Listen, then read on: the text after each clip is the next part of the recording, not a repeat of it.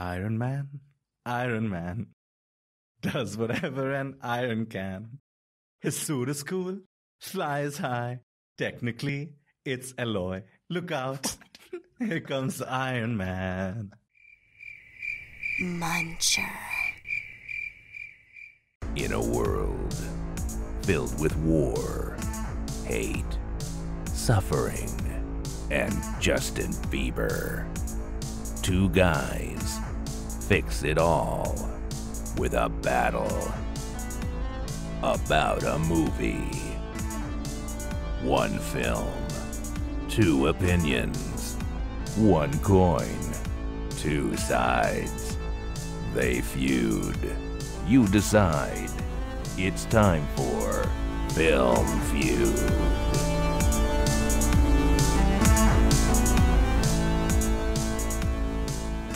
Hello and welcome to another episode of Film Feud, the podcast where we debate whether top-rated movies should be top-rated. I'm Vidur. And I'm Vikram. Hi, Vikram. What's up, man? Ready for a special episode of Film Feud? Special. Wait, why special? It is special because we're not debating an IMDB Top 250 movie. Okay. We're debating a Marvel movie that, you know, one might say has dominated at times more than most IMDb Top 250 movies. Iron Man 1. Or Iron Man, the foundation of the MCU as we live and breathe. The Marvel Cinematic Universe started with this simple but effective blockbuster from 2008. Simple but effective. Interesting. Oh, am I revealing my thoughts on it yet? Anything you say. Before we get into it, why don't you tell the good folk, some new listeners we might have, what we're doing here? For sure. So we take a movie, toss a coin, heads argues for and tails argues against. Simple. Simple enough. I am pretty pumped and pretty nervous about this one. For one thing, let's just put our cards out a little bit. Wait. You put your cards out. Don't tell me what to do. No. I'm collective nouning this because I won't do it if you don't. Okay, I probably won't. No, you must. My point is, we have watched all the Marvel movies. Yeah, so what? We watch them. Listen, they don't all have to be great. They're not all stellar. They're mostly not all stellar. And none of them are interstellar. Oh, wow. How deep did you dig for that one? I dug pretty deep. Really? My point is, before we get too wayward here, we watch the Marvel movies. We like some of them, we dislike some of them. Iron Man 1, I haven't seen for a while. I'm not comfortable with you collective nouning this. Why? I'm not. Do you not watch all the Marvel movies? No, everything after that. We like some of them, we don't like some of them. Okay, why don't we talk about Iron Man? Did you watch it in theaters when it came out? I don't remember, honestly. You don't remember watching it in theaters? I remember watching it in theaters. I was pleasantly surprised because who the hell was Iron Man before this? Actually, I want to say I did not watch it in theaters now. Oh, quite an experience, you know, for its time. It came out the same year as Dark Knight. So that I did watch in theaters. Big superhero movie year that was. Yeah. And I was a comic book reader when I grew up. I had this crazy subscription, man. 1,000 rupees I paid for a year, but these are like 1,099 rupees, so they're probably worth a lot more now. And I used to get 10 comics a month for a year for 1,000 rupees. I just used to go to our common friend, borrow comics from him whenever I wanted to. So free. Oh, wow. Free comics are better than most comics. But within all the comics that I read, I thought DC was better than Marvel. I always felt that way. And now the MCU obviously has changed the perception of that. So why don't we begin this exploration of the MCU and feud Iron Man? Why don't we get to the coin toss? Let's do it. So I'll be tossing the coin. Heads is for and tails is against. After that, you guys, our good listeners, get to decide who you think won the feud. You can vote on our social media handles. That's Muncher Movies on Instagram and Facebook and Twitter. Or you can find us on our website, munchermovies.com. You can also check out our YouTube channel, Muncher Movies, and let us know who you think won in the comments. With that, should we get the coin toss? No stakes here. No big deal. Let's just see what happens. Let's go. And I got tails. Are you okay? Yeah, I'm excited. You need me to call an ambulance or something, man? I'm just excited. I'm happy. I had kept my cards close to my chest about this movie in particular. Kind of did not. I love this movie. That was pretty evident from the get-go. Oh, okay. What about you? How scared are you? I'm not scared at all. I'm never scared whenever I need to feud a Marvel movie. Really? Yep. You're doubling down on the Marvel hate, not just this movie. No, I'm saying a lot of Marvel movies are extremely, extremely feudable. When was the last time you watched this movie? I want to say at some point in the past 3 years. Okay. Why? Why did you watch this movie again if you don't like it? I consume a lot of content which I don't like. Otherwise, there's not much content. You should evaluate your life then, because I don't understand why you would do that. You know what? No need to pretend. Why don't we just get to it? I'm excited to rewatch this movie. I haven't seen it in a long time, and you know what? After watching Infinity War and all the latest MCU movies, I'm very curious to take a look back at where it all started. Same. Okay, let's go. Let's go watch the movie. Let's do it.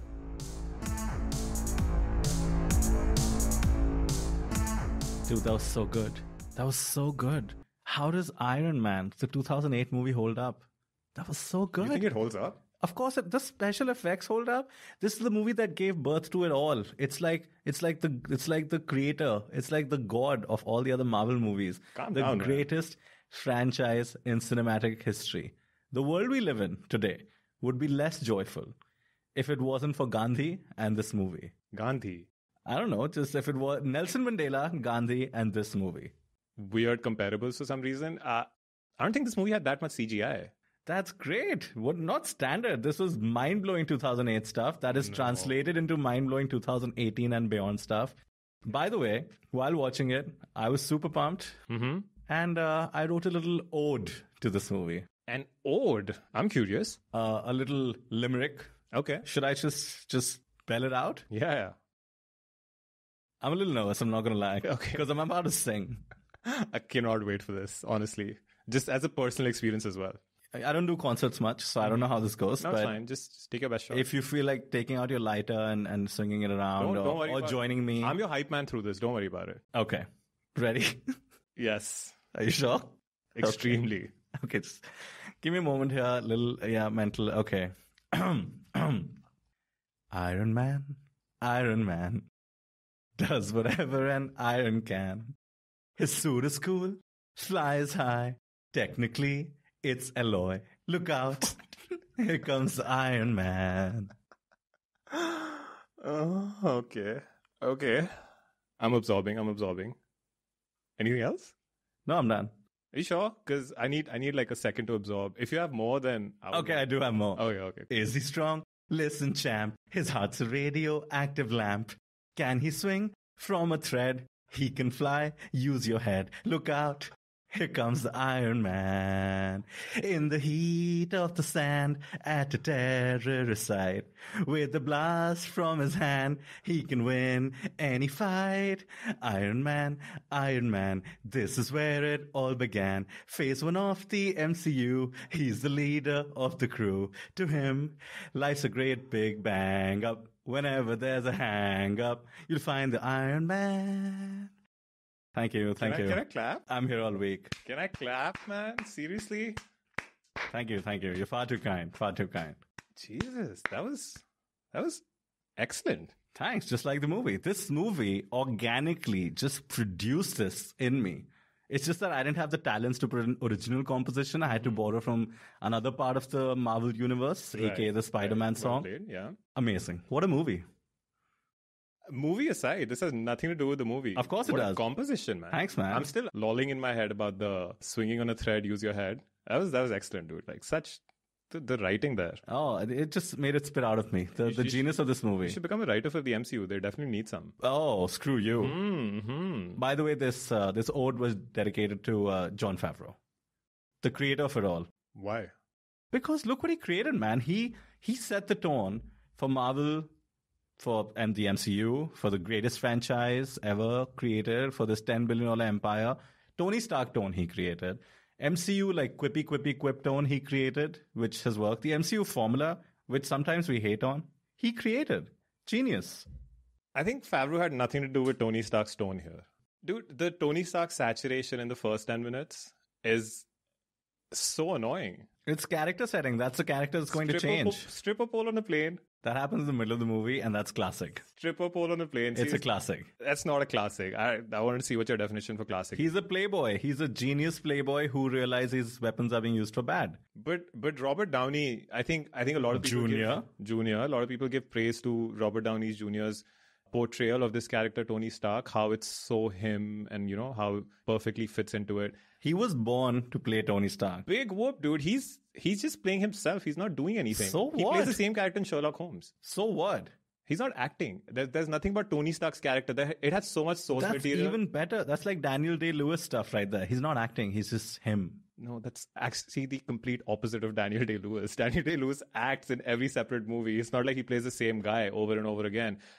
Tony Stark, because of the comics and because of the character written by Stan Lee and his brother, I think, who wrote the character, it has so much characterization already fleshed out in the comics. And he's actually the only character that has, this vibrant sort of character arc that there's nothing special these guys did in the movie. It was so they adapted it faithfully. That's not a bad thing, is it?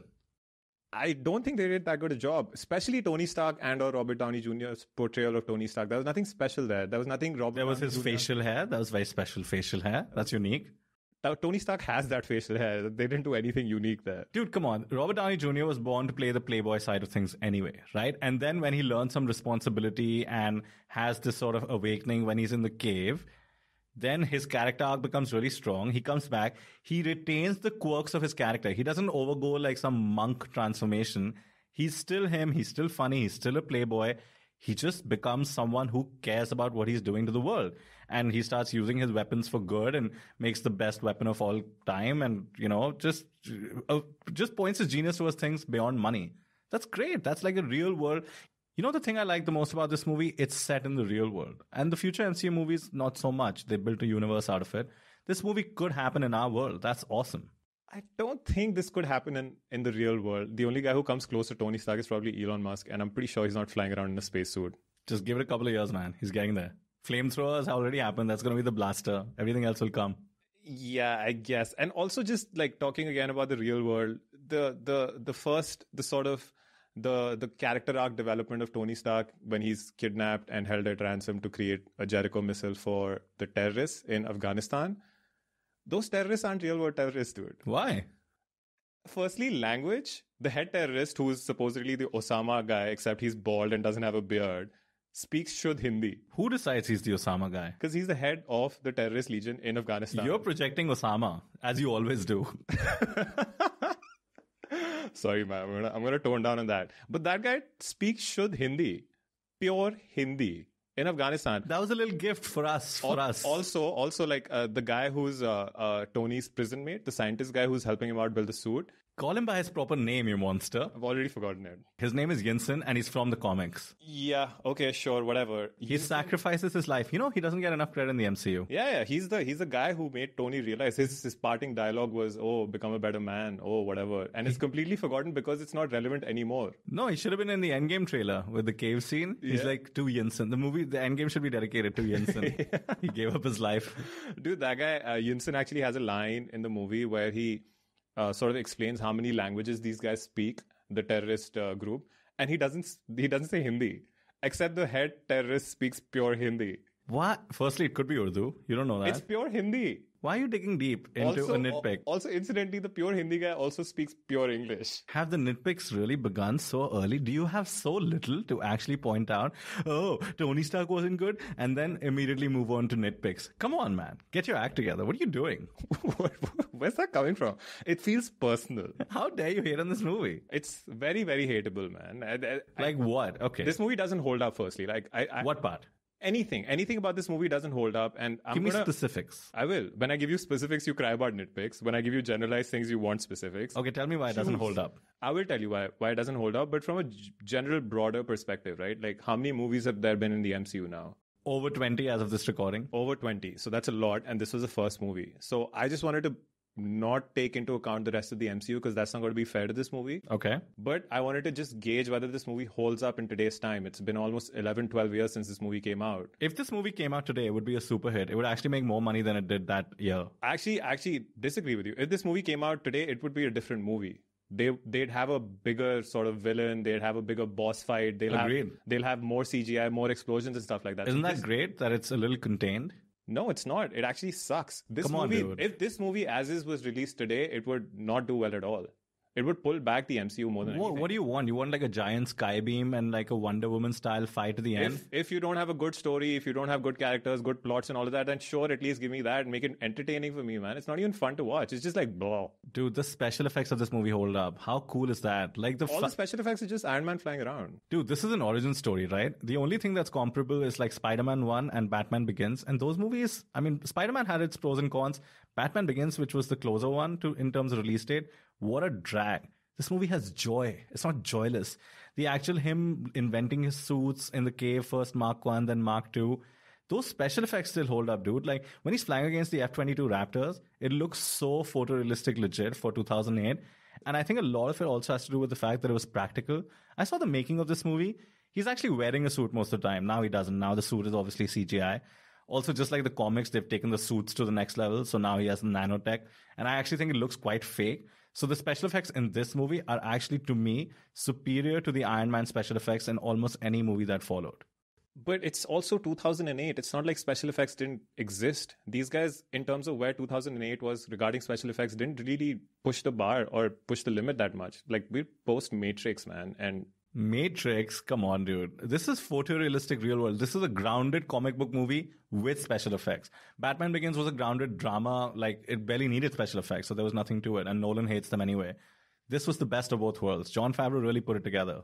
To me, the special effects of Iron Man flying around in his suit are very akin to special effects used in Spider-Man webbing his way around New York City. It's pretty much the same thing, and they did it pretty much the same way. So it's not like this was extra special or anything. That looks green screen, dude. Come on. It is. It's possible. And also Spider-Man came out way, way before this movie did. So in terms of where this movie stood in time, 2008, there's nothing special they did with CGI, did they? He's flying. He holds on to an F-22 Raptor. What do you want from a movie? Jeez. Jaded much? Can we move on? I don't even know why we're discussing special effects, because there was just so little. Let's talk about the story, all right? You know, like people come across movies that, oh, the third act wasn't that strong, or the second act was boring and all of that.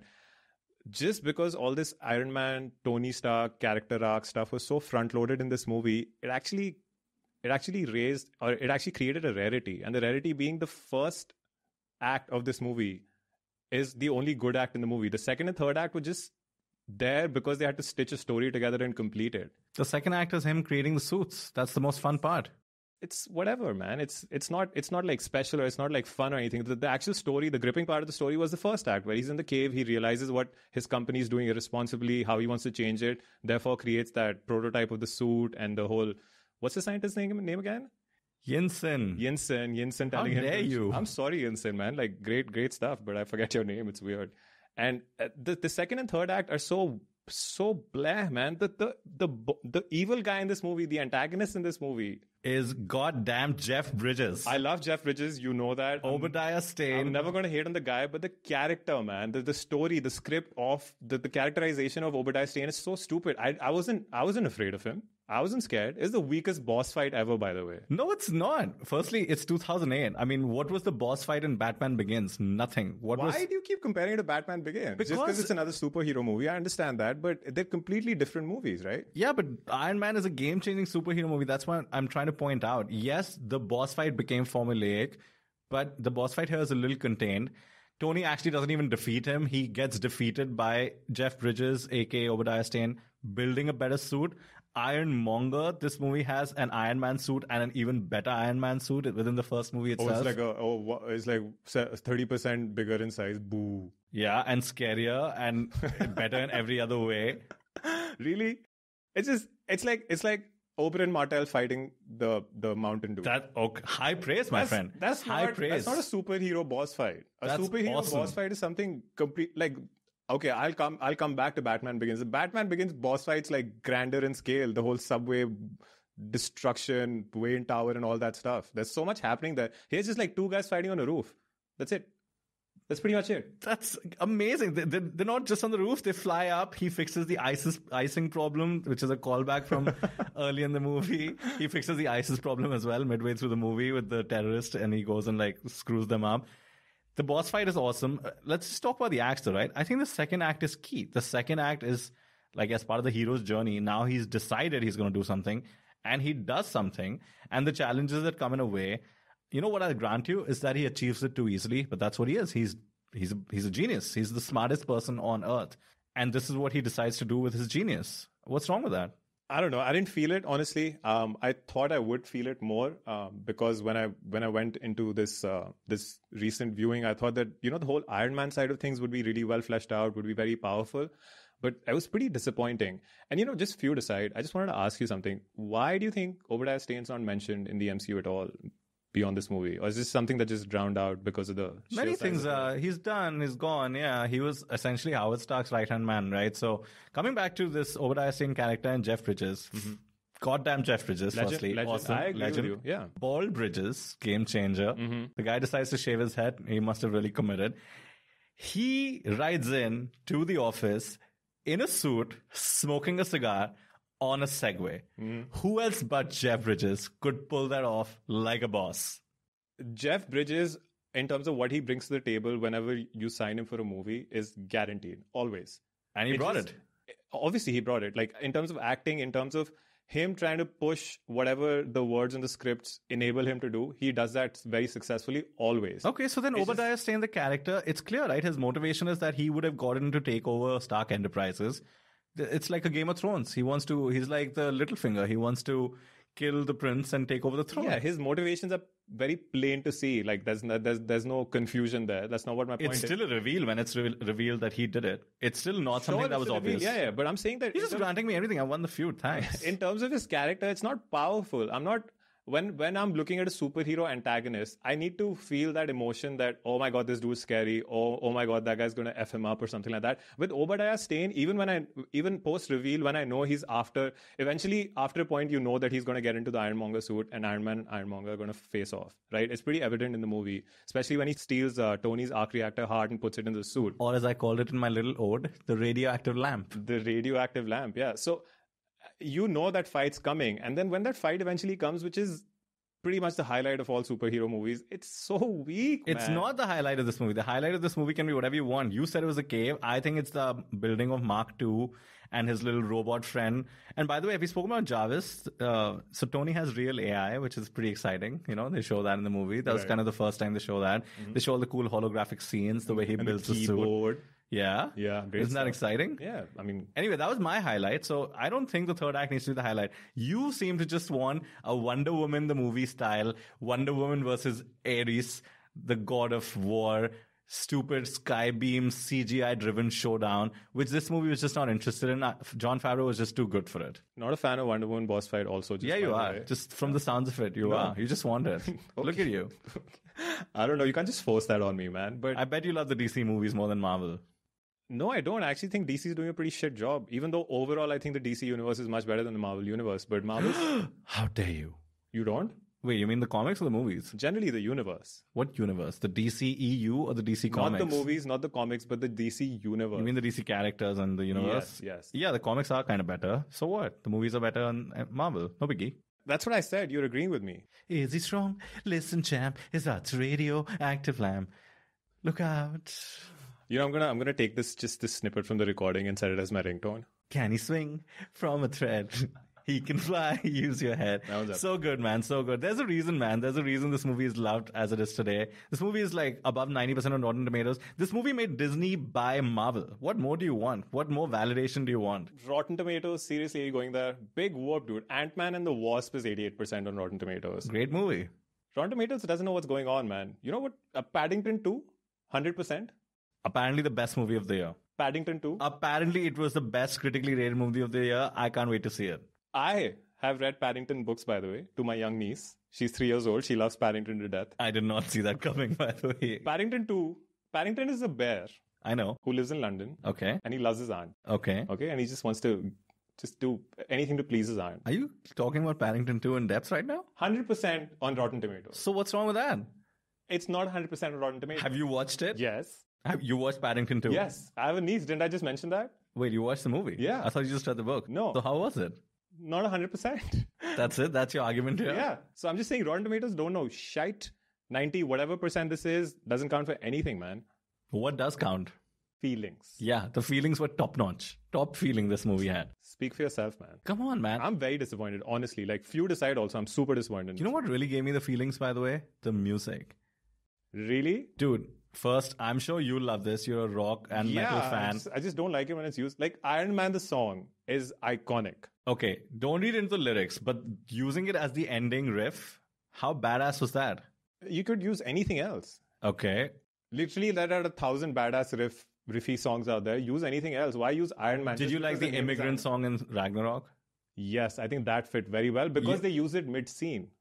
Here they use it as ending credits, or they didn't use it as part of the movie. But like the lyrics don't apply to Ragnarok either. He just happens to say Hammer of the Gods and Valhalla. Yeah. But it has nothing to do with Thor. Yeah, but they actually used it live action. It actually fit really well. Like they try to use Back in Black by AC/DC, like the first scene of this movie. Yeah, that's just like a pumped up opening. It's a scene setter, right? That would have been dependent on how much money they are able to pay. Dude, the music is still iconic today. It was good enough. And Marvel gets a lot of hate for not having that good background scores and original scores as part of their movies and the soundtracks. This movie was kind of the exception for the next 5-6 years until they got their act together, man. It was so good.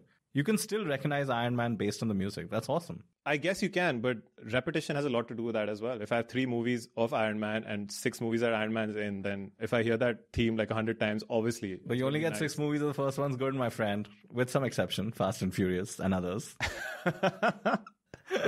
But most of the time you only get 6 movies. Dude, it started it all. What more do you want? And the thing about this movie that I like is it kind of took into account that the universe was starting, so they didn't feel the need to rush stuff.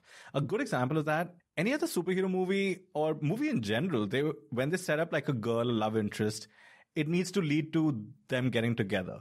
Right here, they barely flirt and it's like all over. So because they know they're going to set it up, they actually end up doing an Iron Man 2. Or, the fact that Rhodey says, like, I'm going to wear that suit one day or next whatever time, he says. Baby. Next time. Poor guy didn't get a next time, by the way. Can we talk about Terrence Howard for a moment? Yeah, I guess. What happened there? He just wanted more money, I think. Or at least that's the PR, whatever. I don't know who to believe. But I think he felt he was entitled to more money because he's Terrence Howard. And Don Cheadle was like, I don't care. I'm good. And now he's riding that wave, dude. He's like one of the leftover Avengers for Endgame. Yeah. I give this movie, not the work here, but this movie as like a lot of respect because it did spawn the MCU. It's something that we've never seen. Let me complete, right? Say I concede first. No, I don't. So it spawned the MCU, which is something that we've never seen in cinematic history, right? Like this sort of spawn of 20 plus movies, which over only 10 years, which for the foreseeable future have been planned out to sustain. So this has never happened before, and Iron Man was the starting point of it. I give it respect in that sense, but this movie is not the reason for all of that to start. By that, what I mean is that if Iron Man would have been Captain America 1 or Thor 1 or something, that MCU would still no way. Yeah, no way. 100%. No way. Dude, those movies, they did come out, right? The Incredible Hulk came out 2 months after this movie. Right. And it didn't work. And thankfully, Marvel was nimble enough to just kind of like push it to the side until the Avengers and they recast Hulk. And Captain America and Thor, they're both kind of dull compared to Iron Man. Think about it. The theme of Captain America, the first Avenger, theme meaning thematics and vibe, and the thematics of Thor, which was too Shakespearean, made by Kenneth Branagh, proper Shakespearean director. There's a reason the tone of the Marvel Universe didn't follow that direction. They just realized that, fun quips, like turmoil within the character, but like action outside, that's what works. So that's why this gets credit. And, small things, man, like that helmet cam view of Iron Man still dominates, like in Avengers movies. They got so much right the first time. So you were giving credit. I don't want to stop your concession. I just wish you'd call it a concession. All that still sustains, and it's because of Iron Man. I'm saying that if Iron Man wouldn't have worked as well as it did, for example, MCU was still happening. MCU would have taken a shot with Thor. A few years later, they would have taken a shot with Captain America a few years later. And the MCU would still come into play. It would still become a thing. It's not like Iron Man was the sole reason MCU became a thing. Iron Man just helped it along. Most people will disagree with you, man. It is. I mean, that's like with anything, right? Like you have to start somewhere, and then that's what should get credit for it. Talking about which, we have to talk about the birth of the post-credit scene. Not the first movie to do it, but the first movie to do it consistently and build a universe from it.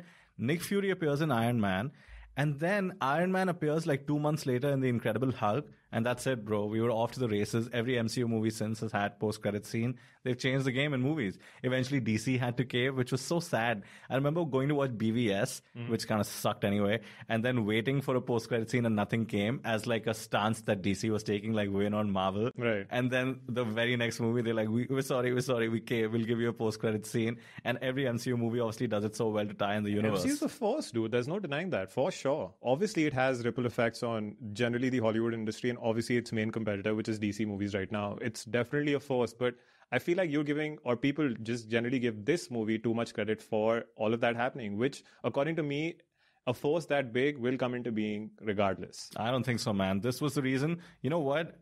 Marvel, the movie studio, didn't have access to Spider-Man, didn't have access to the Fantastic Four, and didn't have access to the X-Men.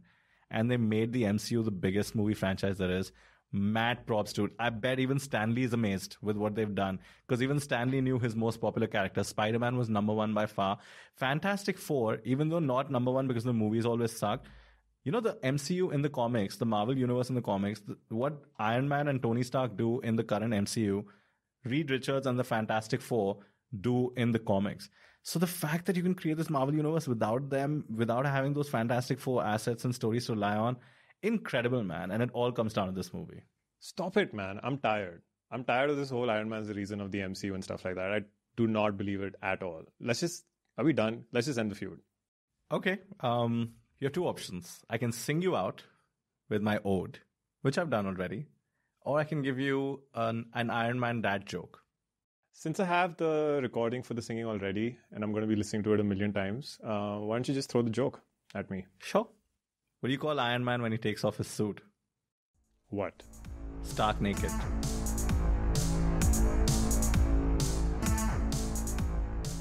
And that wraps up this episode of Film Feud. Hope you guys enjoyed. Thank you for listening. Now we feuded, and you, our listeners, get to decide who you think won. As we mentioned, you can go and vote on our social media. That's at Muncher Movies on Instagram, Facebook, and Twitter. Or you can show some love on our YouTube channel, Muncher Movies.